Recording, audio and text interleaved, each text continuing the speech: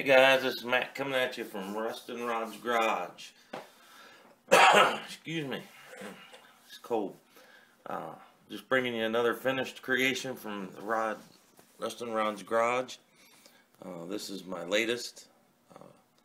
It's the Honda S2000. We'll go through this and show you a couple things I did different. First of all, the nail polish paint color is called Red Carpet. It's actually more of a burgundy, and then when you sand it, the red flakes are actually silver, so you can see the silver flake in it, but it still turned out pretty good. Just went with the box wheels and tires. They had some other ones that I didn't like them too much. I did decide to go with flat black for the hood and the roof. I don't really care for it with the top on. I don't know if you can see in there. I couldn't find the shifter knob that came in the kit, which is okay because this is a Parts by Parks billet aluminum shifter knob, but just a nice little touch with the kit. Interior is just black on black, a little gloss, a little semi-gloss, a little flat, flock the floor. Where it gets interesting, I'll show you in a minute. This is a 6.2 liter V8 out of the 2010 Camaro, which actually went in pretty well. Did have to modify the drive shaft a bit. This is the kit rear exhaust from here back.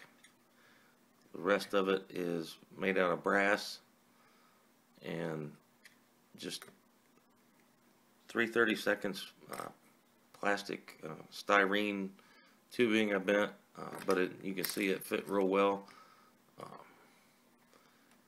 It even fits real well. You can't even see it under the car. I don't know if you can see very well, but everything cleared.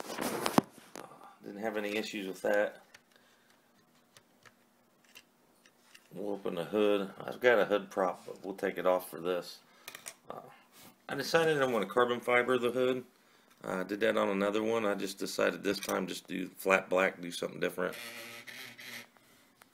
And here we have the LS motor. And this was a typical Tamiya kit. It's just a curbside. But this is the radiator out of a Corvette.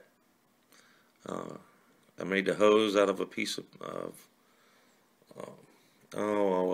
what is that stuff? Solder.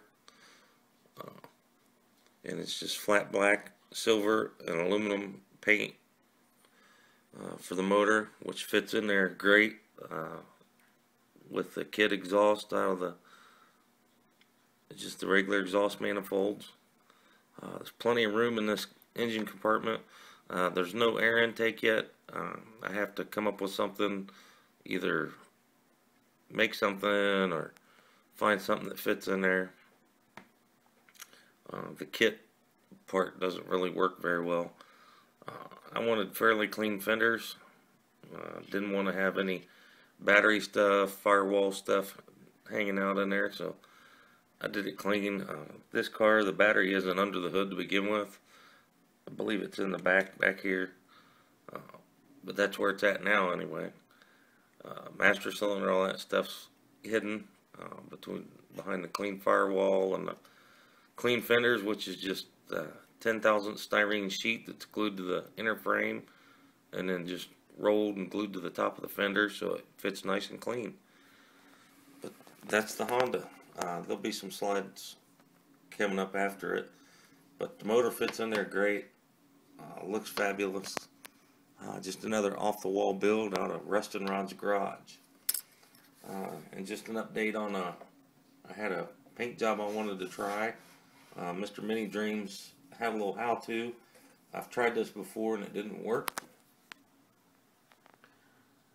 And it's kind of the lowrider style. And I just went with two colors. I didn't want to get crazy for the first time trying it. He had a great video on how to do it. If you follow it, follow along real well. I don't think the stripes are are straight. I think there's a little wobble in them. I don't know that you see it in the video, but it's there. Just something I got to work with. And we decided to have fun with this.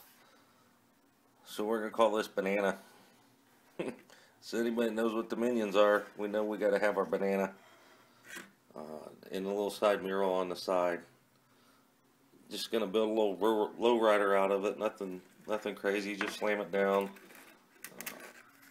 I've got these Pegasus spinners I'm going to put on there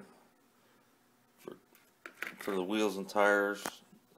No motor, it's just going to be curbside. I have an idea for the interior, we'll see how that goes. But this is just a fun, something to pass the time in between stuff, just have fun with. But that's all that's going on at the moment. Oh, I take that back. It's upside down, but we're working on the 29 Ford pickup. This one I am going to build factory stock, replica stock, however you want to call it. The only thing I'm changing up on this is I'm actually going to put the wood in for the bed. Other than that, it's going to have the wagon wheels and tires. So I say, we'll see what happens. Every time I say that, I end up changing something and getting crazy. So we'll see how that goes. That's all I got. Everybody have a good Thanksgiving. Enjoy your turkey. Don't watch too much football, and have a good weekend.